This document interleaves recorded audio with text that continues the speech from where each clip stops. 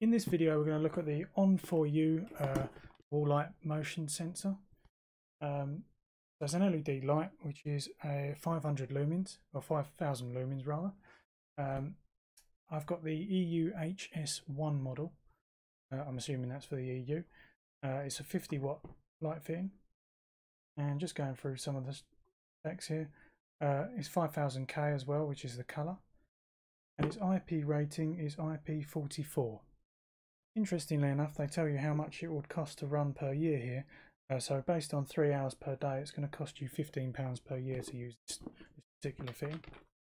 So basically you have a main fitting with 3 adjustable lights on the front of it, and your standard PIR, which is adjustable for whatever you need for distance wise. I think the normal rated distance for a PIR is 12.5 meters, I believe. It doesn't say on the box anywhere, but that's normally the case. So let's get straight into the unboxing.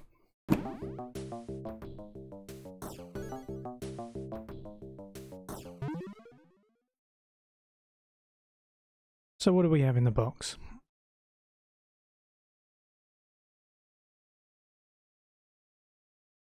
So we've got a warranty card here on the top.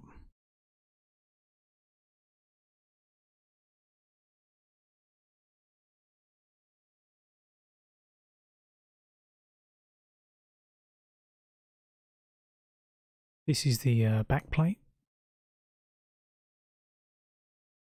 It's got like a foam seal that goes around the outside.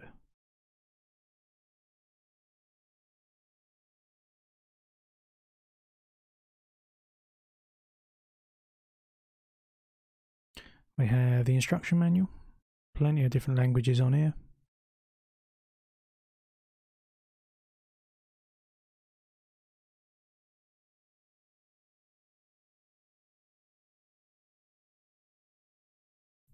We have the light itself.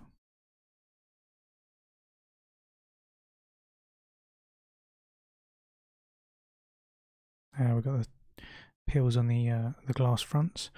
Yeah, there's obviously 3 lights, all with a cluster of LEDs on them.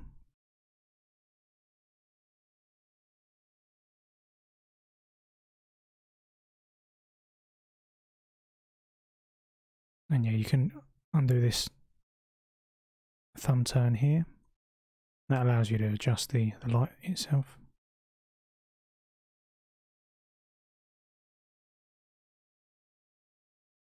And it's the same process for these outer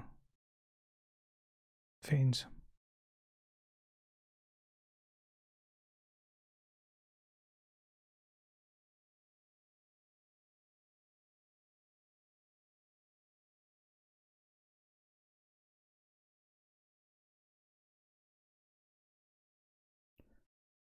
And the PIR itself, you can adjust as needed.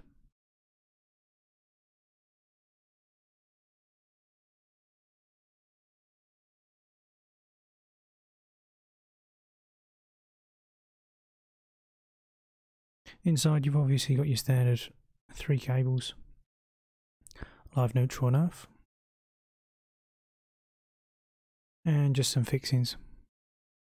So it comes with 3 fixing screws, and you've got a large Allen key that goes through the centre of the fitting, and also an Allen key is provided.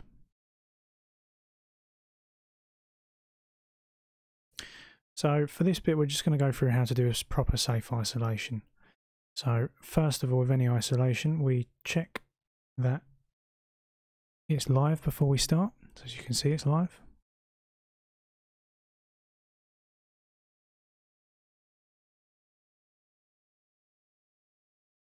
Next thing we're going to do is we're going to go to our fuse board, and we're going to look for a breaker that's normally going to have either 6 or 10 amp written on it, which will be denoted by probably B6 or B10.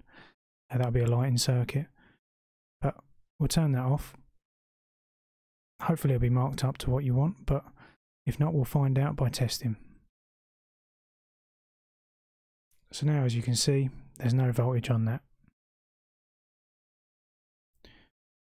Now the problem with this is we don't know whether the tester has failed in the process in the time that we've switched that off. So we're going to use it against the live source to make sure that the tester is still working. So you can either use a proving unit, or as I know that the incoming to this is obviously live still, even though the outgoing I've switched off. So yeah, I can prove that this tester is now still working. A proving unit is probably your best bet. I'll stick a link in the description to one, which will make your life a little bit easier. But if not, you can use anything you know is live. Next, with any safe isolation, you should be locking off what you're doing. So if you can lock off the cupboard that the fuse board's in, then that's best. Otherwise, you can get these little locking tabs that you can stick a padlock through. The idea is that there should only be one key to whatever lock you use. So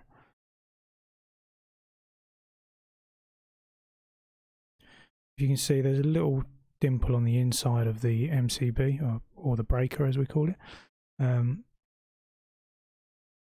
as you push the metal tabs into it and the plastic goes forward, it'll expand and blocks up that area so that the trip can't be moved, or the switch. So now that's prized out, you can no longer push that switch up. And I honestly could not find a bigger padlock apparently, but it's only got one key, so that's the most important thing.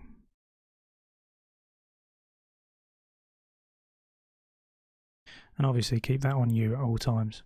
So you know now that there's no way that anyone can switch that on and no one else has got access to the key to the lock, so it's going to be safe to work on. That's basic isolation. Next we're going to go through how we're going to install the light. So I'm just going to take this block off here. So assuming this was your old fitting, you'd just take it apart as you would.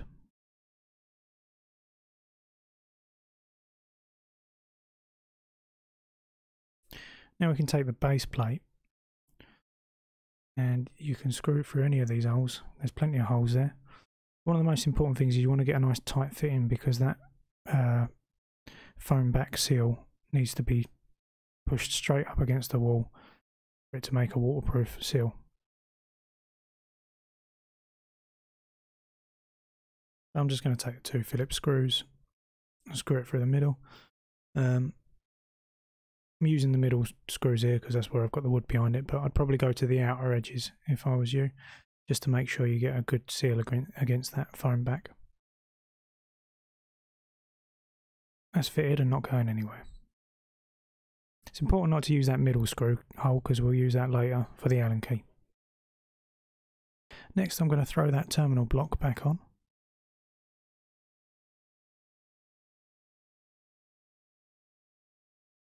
Notice how I never touch the conductors, even though I know it's isolated correctly. It's always a good idea to act as if everything is live, even when it's not. Or hot, as some people say.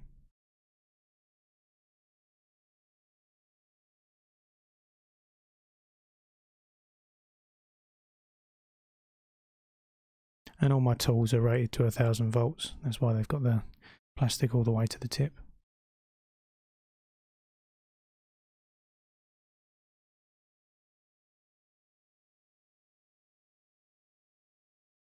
You shouldn't be able to see any copper on the outside.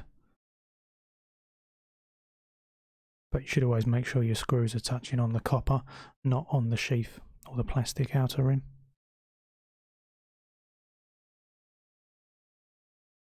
Yeah, it's important to have this screw and Allen key ready at this point. It'll come in handy in a minute, but it's good to have it ready now. So, on the fitting, it's quite difficult to see, but each of the cables are marked. That's obviously your earth connection. It's the earth symbol. And that's your neutral, which is the blue. And brown is your live.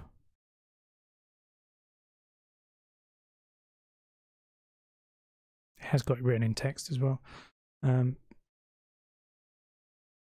So if you've got older colours on your cabling, the red cable will go to your brown, black cable will go to your blue, and green and yellow should always be the same.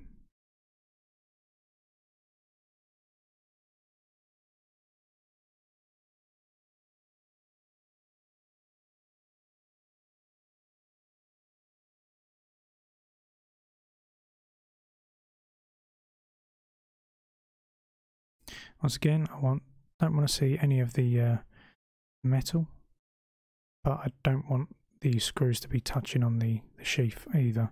So just want to make sure that if I was to wave my hand across it, I wouldn't be able to touch any metal.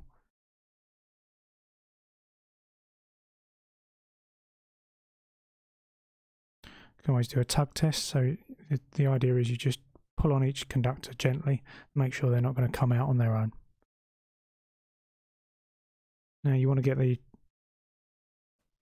terminal block or whatever out of the way of that middle, the centre of the fitting as you push it back, because that's where our screw is going to go through, as you'll see in a second.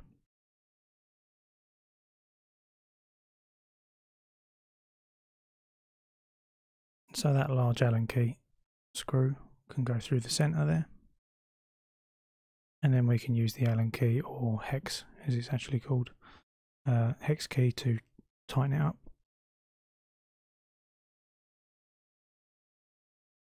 And that'll push the fitting up against the foam backing as well to make a seal around the outside.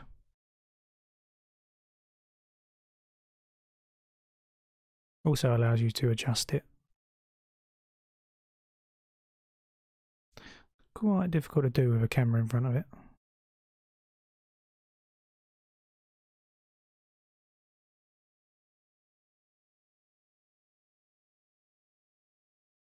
Yeah, so you can level it. Probably by eye is easiest. This is rounded, it won't show.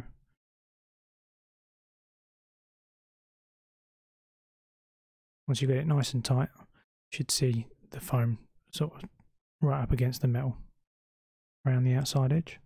And now's a good time where you can adjust these settings here. So you've got sensitivity, time,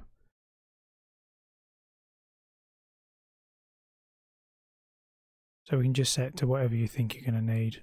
It's normally best to start with a time at the lowest and then work your way up to whatever you want.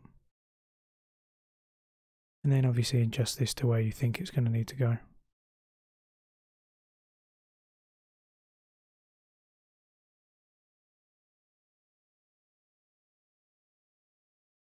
And these can bend down in different directions as well, which is quite handy. You could put that right off to the side if you wanted.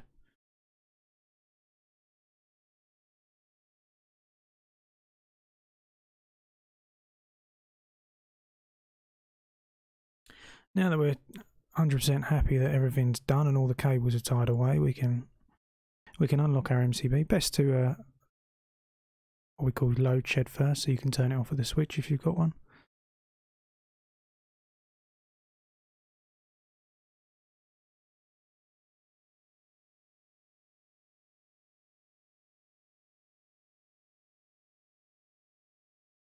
And then by just pulling the tab towards you, it comes out and it goes together. Now we can switch it back on. And obviously, switching the switch on, we get a lot of extra light in the room.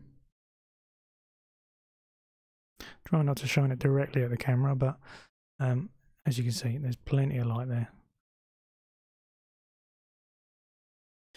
Overall, it's a decent fitting. We've got plenty of adjustment on these side fittings, and there is more than enough light for most instances.